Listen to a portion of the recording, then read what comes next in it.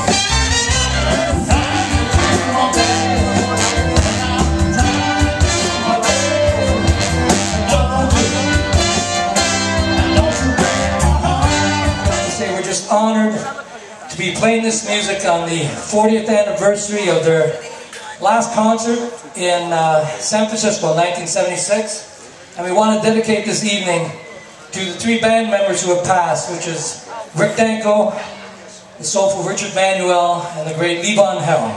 This is dedicated to their memory.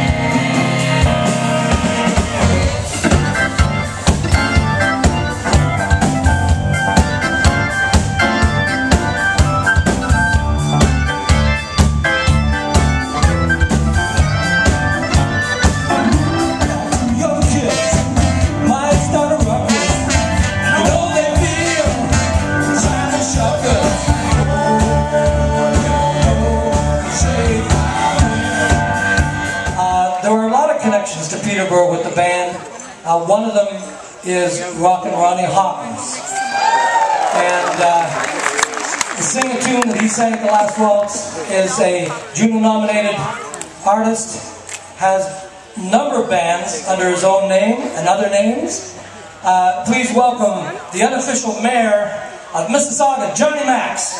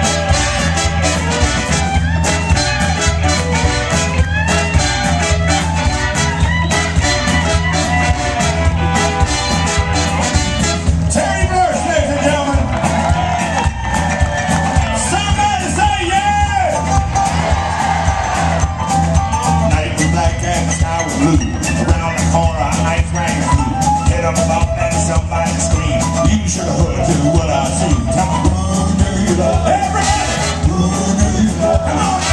Who do you love? Who do you love? I took Irene Honey by the hand. Come on, ladies, so don't you understand? Who do you love? Who do you love? Who do you love? Who do you love?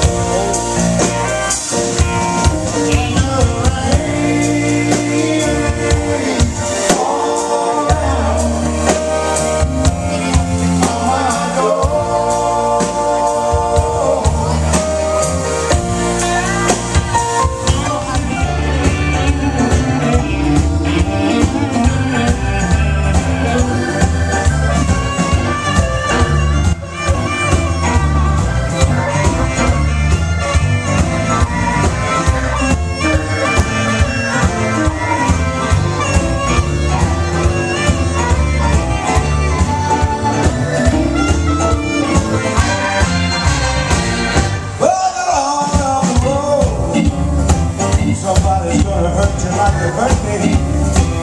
Further on the road, somebody's gonna hurt you like they hurt me. Further on the road, just you wait and see. You've been laughing pretty, baby. Pretty soon you're gonna be crying. You've been laughing pretty, baby.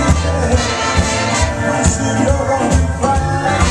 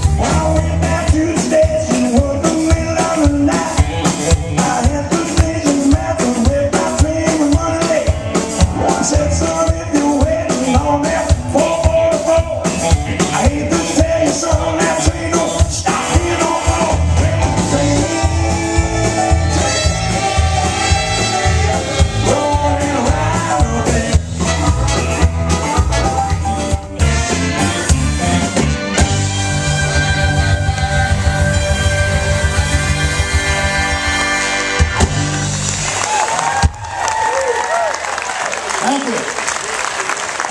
Thank you so much. I love that too.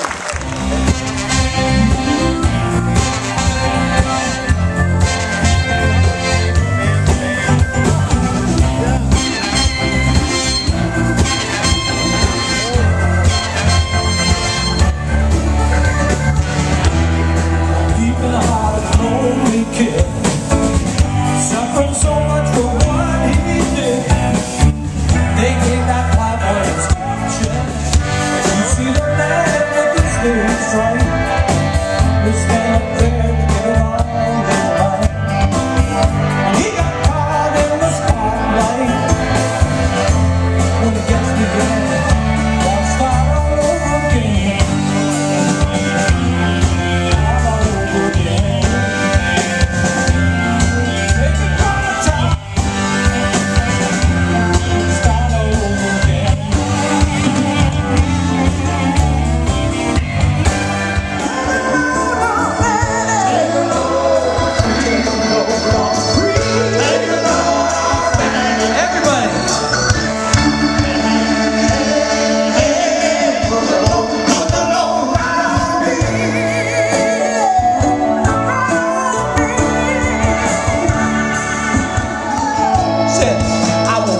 You're right, if the music's jack my dog.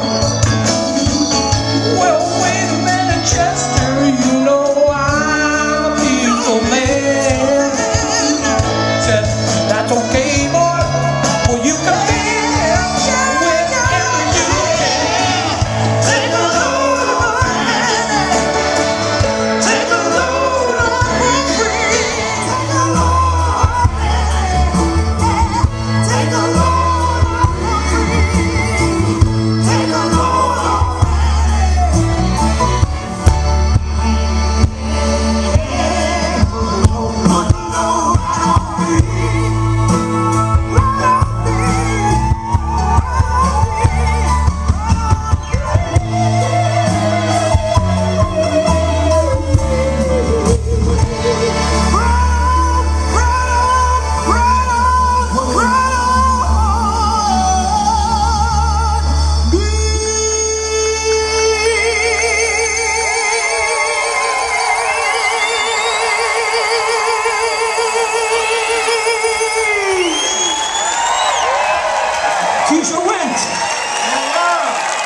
Toronto, Ontario. Thank you, everybody. Ain't she beautiful?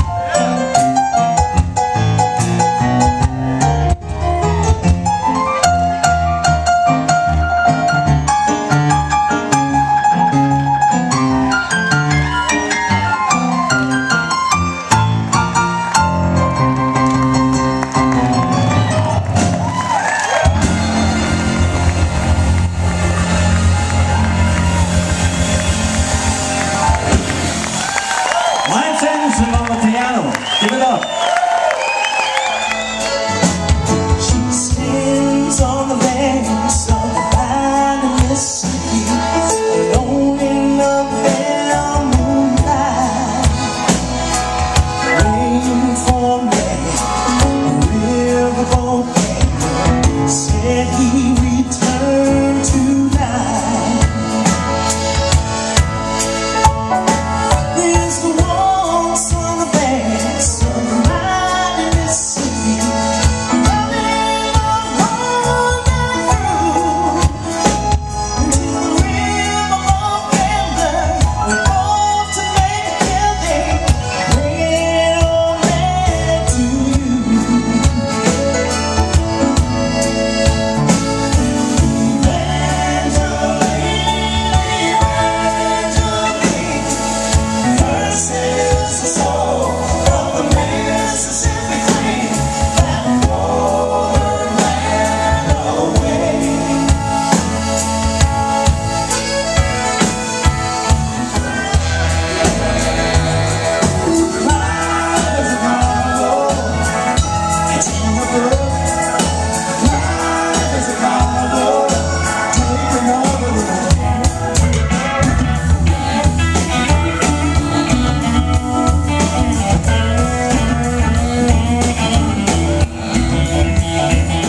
You came there with my best friend Jim.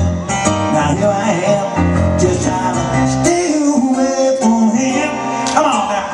If I don't do it, somebody else will. If I don't do it, somebody else will. If I don't do it, somebody else will. If I don't do it, somebody else will.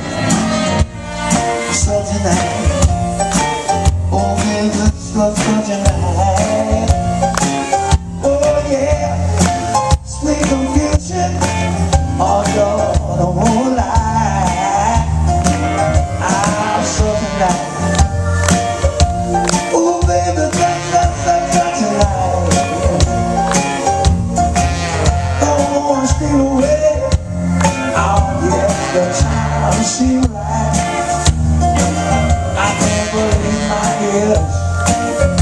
On that drive-by, I lost you a little bit. When you said you meant me, now the darkness of the street. Yeah, with my best friend Jim.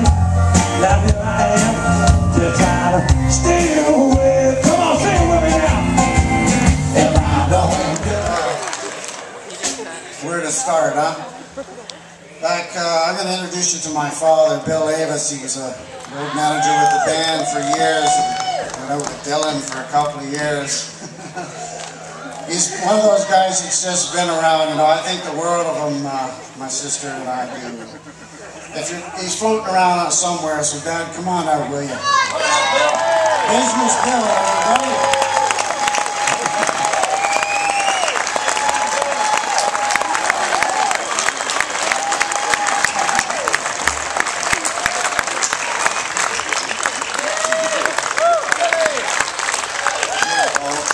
What do you think about this rhythm section? How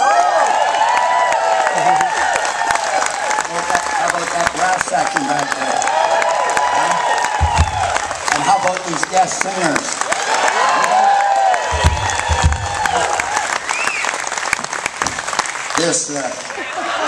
This past Monday night, Lance called a rehearsal in Toronto, and Jerome and I were going down to Toronto.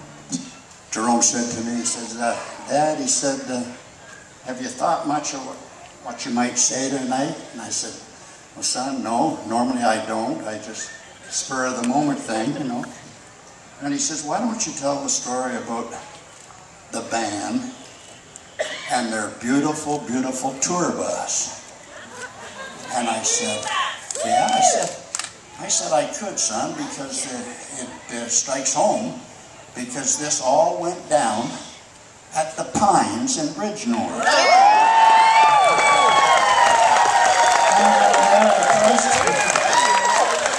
I don't know if he'll be doing that after I finish the story, but we'll go with it. the owner had passed away, so the son and his mother were running the Pines. And the place was sold out. It was a sit-down dinner if you bought the right ticket and then heard the band. And then I went out to see them because I was not traveling with the band then, but naturally communicating quite often with Levon. And I said, the band wants an opening act. And I said, I can recommend a band. And that band was the Gary Hornbeck Band. And my son happened to be the drummer for the Gary Hornbeck Band. And the fact that he was Levon's godson, it just a natural fit, right? So the band rolled into town. I'll tell you very quickly because we got some time.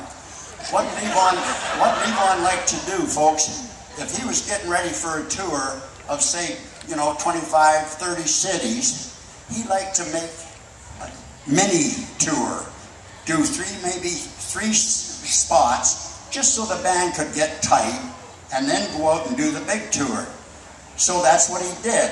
And the agent brought Levon and the boys into Kitchener, Lulu's at the time.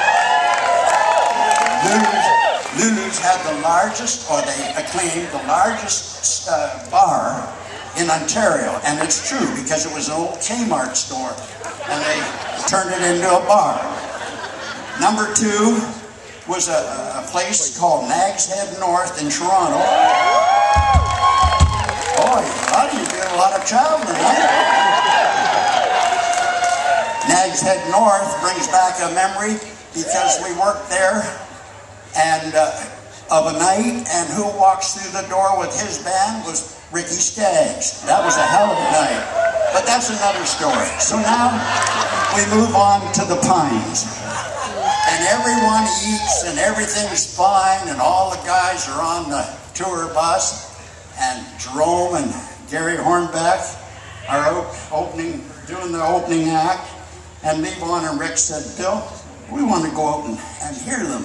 I said, well, come on, we'll come in the back way. And we got behind the bar, and we were all standing there watching, and Jerome was playing Levon's kit, which he was pretty hyped. He was excited as hell to play his drums. And anyway, we stood there, and I don't know, maybe 4 or 5 songs. And then we walked outside, and this is where it really gets interesting. We walked outside the back of the Pines, and there was this odor in the air. And it was not a nice odor, believe me. And Levon said, what the hell is that?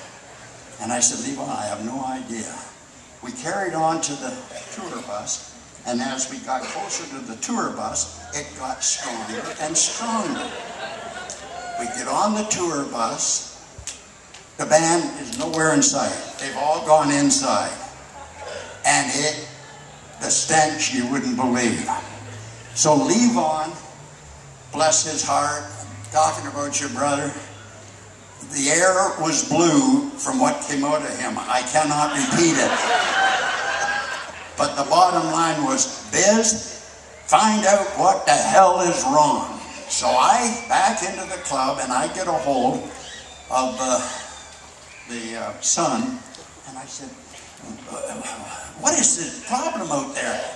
And he doesn't want to tell me. Well, then one of his people come up and said, they're having a hard time monetarily, so consequently they haven't drained their septic tanks, 2 of them. Now with all those people in there that had dinner and are drinking, they're using the washrooms, those tanks are just bubbling.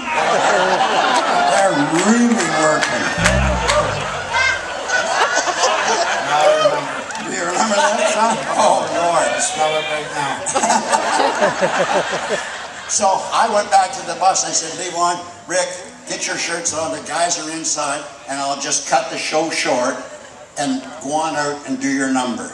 Because I had to do that, folks, because you've got these beautiful musicians behind me, okay? But believe me, if something at the beginning of a night or a show affects someone and kind of turns them off, it can ruin a whole show. I know, I've been there, I've seen it. Consequently, they went out, did the show. We couldn't move the tour bus because there was all kinds of cars parked around and had to wait until the show was over, the people left, and Levon got in that bus and said, take her to Woodstock. And away they went. It's good talking with y'all. I hope you enjoyed that. But that's the tour, you know, a beautiful tour bus and it smelled like shit. You'll have a good night.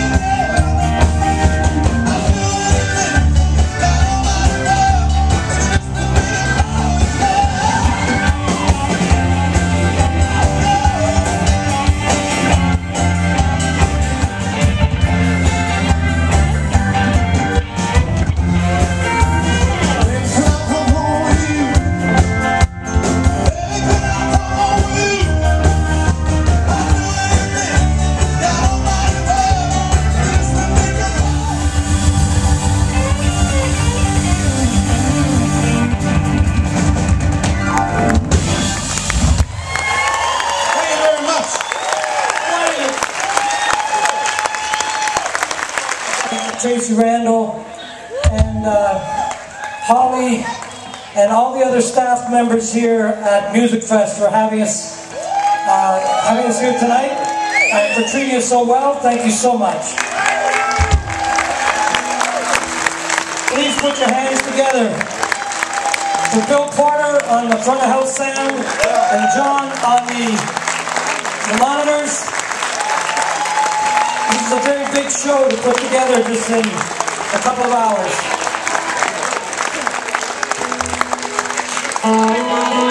We also, again, just like at the beginning of the show, we'd like to, again, we're honored to play this music that was written by and played by Rick Danko, Richard Manuel, Garth Hudson, Levon Helm, and Robbie Robinson, the band.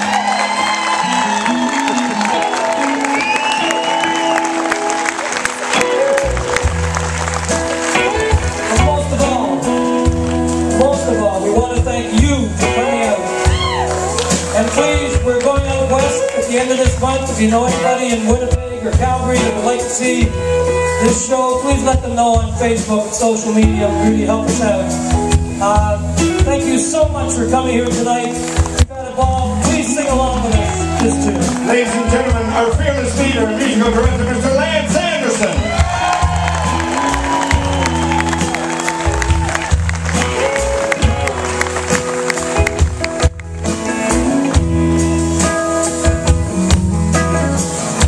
Say everything can be replaced. Every distance is not needed. So I remember every face on every man who put me here. I see my